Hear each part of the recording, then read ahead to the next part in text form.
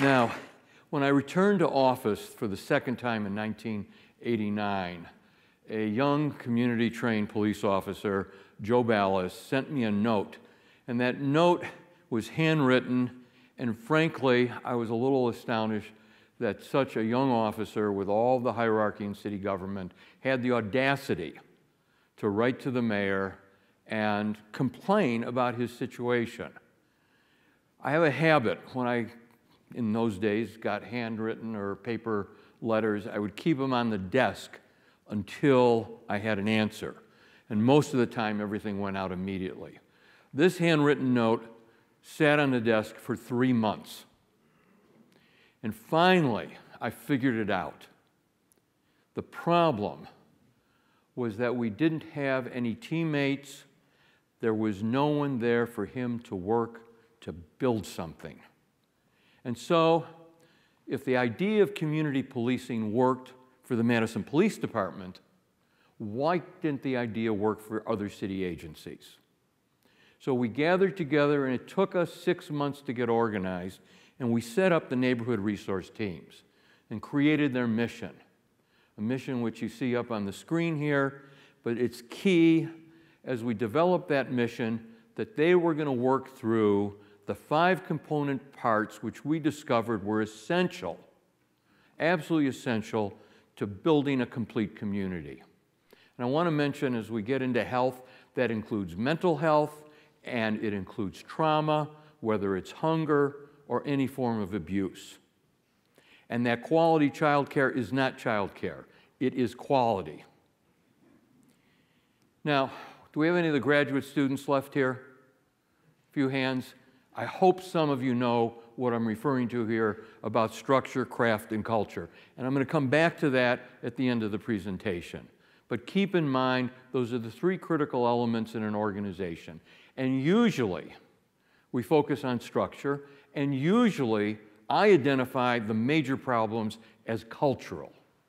But in this instance, it was a structural challenge.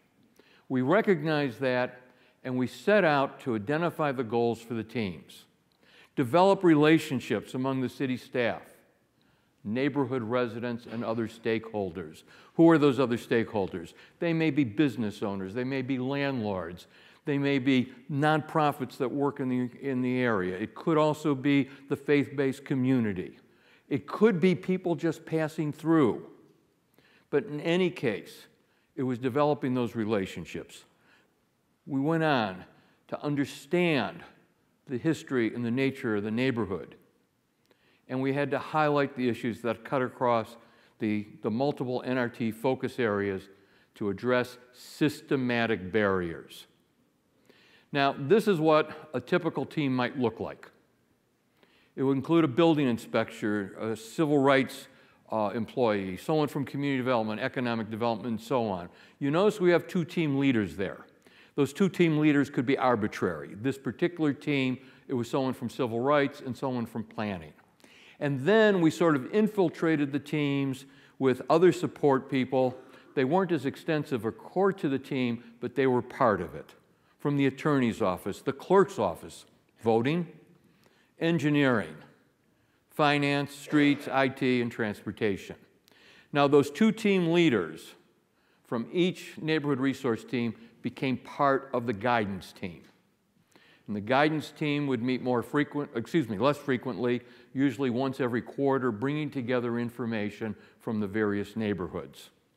And they, of course, work with the person in my office now who is the NRT coordinator. I want to emphasize the word resource. These people are not leaders. Now, here's the present areas that we've identified in the city of Madison where we've got NRTs. They are the salmon-colored areas. There's 9 of them, and as we go on to the next slide, you'll see those salmon areas, but you'll also see some stars. The red stars are neighborhoods from the 1990s that used to have NRTs and no longer do. The 3 green stars represent areas where we had NRTs in the 1990s and still do today. The salmon-colored areas are the present NRTs along with the green stars. What's important to understand is that Madison's population has been growing significantly over the last 20 years with growth from African American, Hispanic Latinos, and Asians moving into the community, and in proportional numbers, which unfortunately represent extreme levels of poverty. So what has happened, for example, in the 1990s, the African American population increased by about 35%. The African American population increased in the next decade by 40%, and the Hispanic and Latino populations have increased even more. During that comparable period of time, households in poverty, below the poverty level, represented by kids in our school district, increased from 22% in 1989 to today over 50%. This is an opportunity for us. It is a challenge, but it is an opportunity. Now, part of our approach to dealing with the issues is placemaking. It is focused on what Fred Kent refers to, I can't read this, it's something about turning everything upside down to get it right side up, right? And Fred has had a profound influence, along with Mr. White, who passed away a number of years ago, in approaching how you develop space to make it habitable. So, here's some of the things that happen when an NRT goes into a neighborhood and works with the community. Now, some of this is not direct, but it came years later. Now, this is just a entranceway to the Troy Community Gardens, and I mean, how much fun is that? When you bring people together, you eat. Food is a common denominator. When we designed our convention center, how many of you come from cities that have convention centers? Well, we're better than you, because ours is a convention center and community center. As the NRTs did their work, and we were then developing Monona Terrace, while this was not in one of the NRT neighborhoods, one of the feedbacks we got, and this was long before Equity Lenses, was it had to be a community facility. Come on down in July and August onto the roof on a Friday afternoon. It is the most wonderful experience you'll ever have. It is Madison at its best in terms of racial, economic, ethnic diversity. We have to have fire marshals onto the entrance to the roof after 7 o'clock. If you don't get there by 7, you're going to have to wait until somebody else leaves. We went into the neighborhood and started doing evening programs, engaging the kids with the NRT members. And you can see the variety of activities that we focused on. And then, as we learned, these kids can be very powerful. There was no bus transportation to Owl Creek. The budget for creating bus service out there to this edge neighborhood was $350,000. And here it is. This was not created by city transportation officials. It was created by the high school kids from La Follette High School, who got together and said, one school bus a day out of the neighborhood and in doesn't serve us, it doesn't serve our parents, it doesn't serve our working siblings. We have to have transportation service. They went, we provided the resources, the technical expertise.